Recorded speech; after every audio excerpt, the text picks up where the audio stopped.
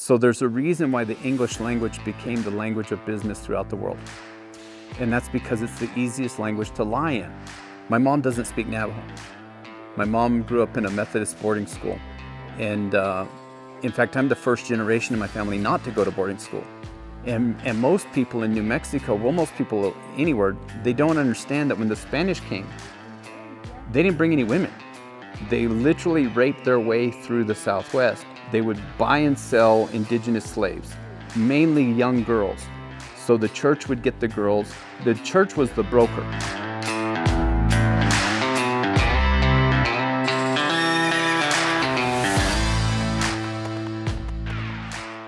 So this is the MFA graduation exhibit, Beyond Mastery, class of 2023, IAIA.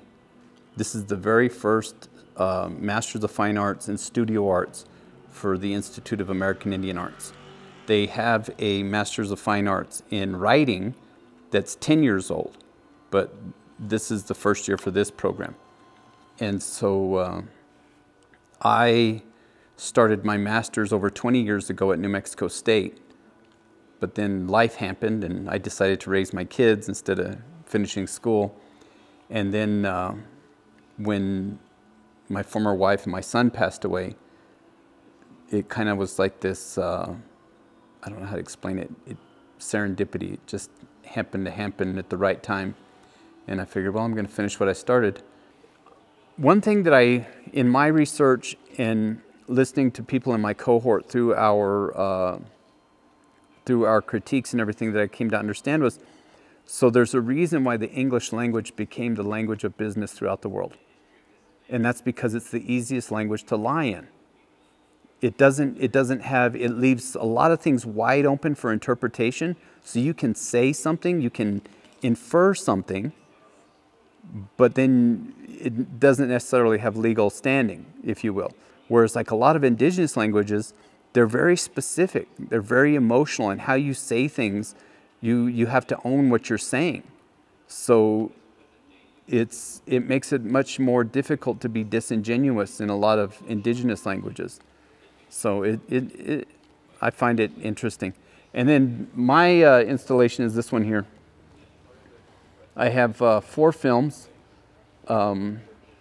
This one on the left that's just getting ready to start, this is Grandma Said.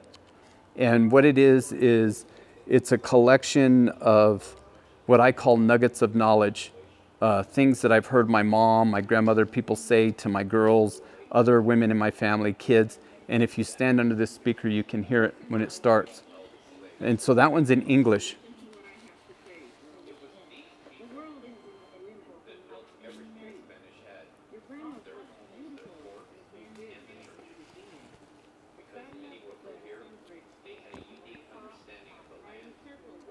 that your daughter? Mm-hmm. Everybody in this film is a relative. So even the old film was my 3rd great-grandmother.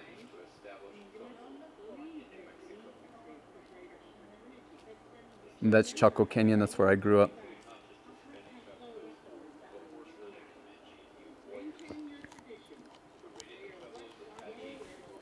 So this film, Grandma Said, is in English. And when I made this film, I thought it was interesting because my mom doesn't speak Navajo. My mom grew up in a Methodist boarding school. And in fact, I'm the first generation in my family not to go to boarding school. But when I was born, Navajo was my first language. But I don't speak Navajo now, which is a weird thing. So there was this, I made this film, but then I realized, I was giving voice to my mother and I'm giving voice to my daughters because they're carrying on these concepts, ideas, traditions, and everything, right?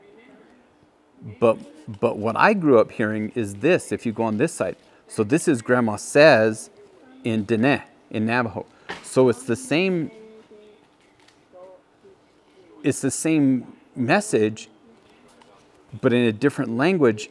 And because the language is different and because the language meant something different to me, the imagery is different. It's kind of challenging for me to explain to some people because when I first did it, a lot of people wanted to know why I didn't just overlay the Navajo on top of the depictions of my daughters and everything. And I was like, because in my brain it doesn't jive. And then this film is called Matanza, and it is a film about the Geneseo of New Mexico. So where I live in the South Valley, when I first moved there, the very first person to come to my house and welcome me to the valley was a guy named Larry Ortiz. And when he passed away, his daughter had a Matanza, and this was the last pig that Larry raised. We ate the last pig that he raised. And he used to have Matanzas all the time. And he was always bringing people together and everything. And so what you see people doing is it's 400 years of tradition, because the pig came with the Spanish, being passed from generation to generation. And most people in New Mexico, well, most people anywhere, they don't understand that when the Spanish came, they didn't bring any women. They literally raped their way through the Southwest. And what they would do is they would buy and sell indigenous slaves, mainly young girls. So the church would get the girls. The church was the broker. And then they would sell the girls to the men, and the descendants of those girls would then be baptized as Catholic. So now they were human, because according to the doctrine of discovery, there were no humans here. And so the vast majority of people in New Mexico that refer to themselves typically as Hispanic are Geneseo. They're the descendants of those people. And so right now there's a great big, in fact, in 2017, the state of New Mexico recognized the Geneseo population as indigenous people. So the thing that makes it complicated politically is they don't know their tribes, because their tribes were erased, their languages were erased, all of that. But most of these people still know that they're from descendant ancestry. And so when you do their DNA test, they test, at least 40% indigenous blood. So it's a very complicated thing. Well, this film appealed to me, and one of the reasons why I started it was because I made this film first before I made that one, the Grandma Said one. And in this film, you see a black and white picture of Juanita and her daughters and their children at Tohatchi. And so I'm a descendant of Manuelito and Juanita. Well, there's all these debates about who she was, where she was from. Nobody can agree and everything. But our clan is Kluga, and we're the only clan that goes back to one woman. Goes back to one lady, right? What was the clan? Kluga. What does it translate to? So there's 3 translations: Zia, hairy ones, and weavers. So they can't even agree on what it means. But here's the irony. So my mom's a molecular biologist and organic chemist. We grew up raising cattle and horses. My granddad raised world champion quarter horse. So we're all about DNA and breeding better horses and everything, right? So my mom is always like, DNA doesn't lie. So I said, all right, I'm going to get my DNA tested. So I get my DNA tested, right? Because my mom has a relative who wrote a book about Manuelito and Juanita that caused some controversy in our family. But that's a moot point. I get my DNA tested. My mitochondrial DNA, which is your mother's side, right, goes back to Peru. Essentially what that means is Juanita would have been Peruvian. So my mom loved this, because nobody in our family was silversmiths or goldsmiths or anything like that until me. And she was like, well, no wonder you're so good with metal. It's in your DNA, because the Incas were goldsmiths and all this and everything. So she got a kick out of it.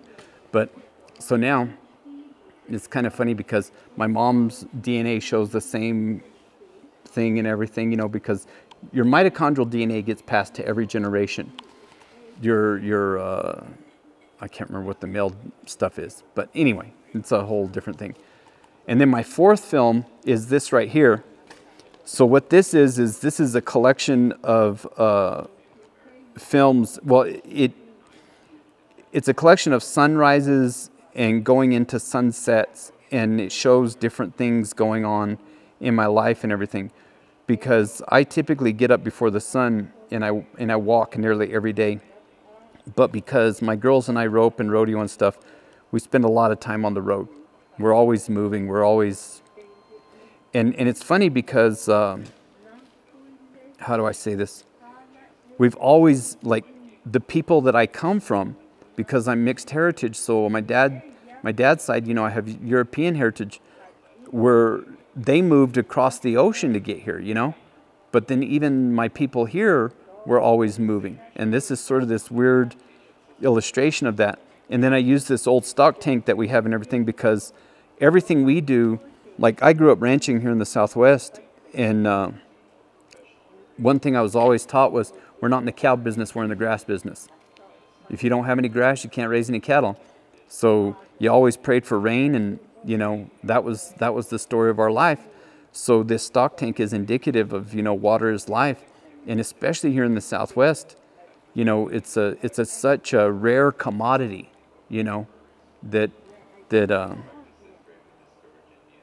I felt like it really tied it all together. But I did this installation this way.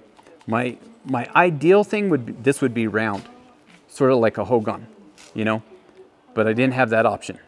They limited my budget. But if you stand right here in the middle of it, like as the viewer, if you stand here, you're essentially standing in the center of my universe, because I have, you know, my day, water is life.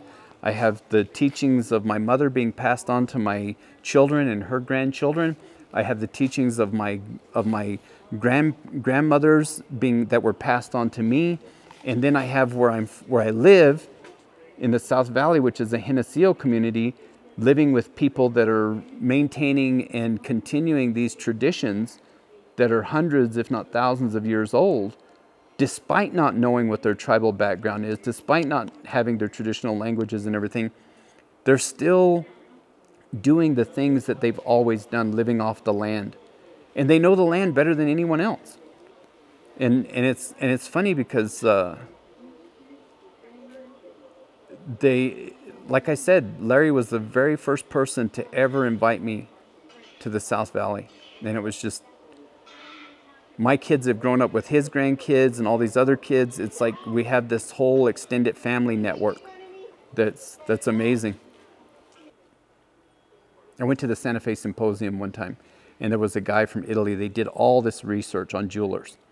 And so a jeweler's lifespan is sort of, you do this slow 20-year uphill climb where you're learning your craft, you're learning your techniques, you're learning all this stuff. And then you reach this plateau where you have the creativity, you have the technical knowledge, and you have the experience to make your dreams reality. If you're lucky, it lasts 10 years. And then it's like this drop, it just drops off. Because your eyes go, your manual dexterity goes, because you're working with all these toxic things. A lot of people end up with health problems, cancer, all this stuff. And so because I was aware of this, because the Santa Fe Symposium where I learned that was like, I don't know, 10 or 15 years ago, I was already starting to restructure my life, aware that I wouldn't be able to do this forever. So when I started out as a jeweler, nobody would tell you nothing. Everything was a secret. And my thing is whatever I know, I want to make it available to everyone. I don't want to die with the knowledge in me. I want it to be out there. None of my kids want to be jewelers. So one of my things was, I thought, well, if I do film, and this is why I love making films at Rio, it gets that information out and makes it available to the world, because, I mean, just think of all of the stuff we've lost with all the people that were very secretive about their work. I mean, they went to their graves with knowledge that it'd take 100 years to figure out what they could have taught us in 10 minutes.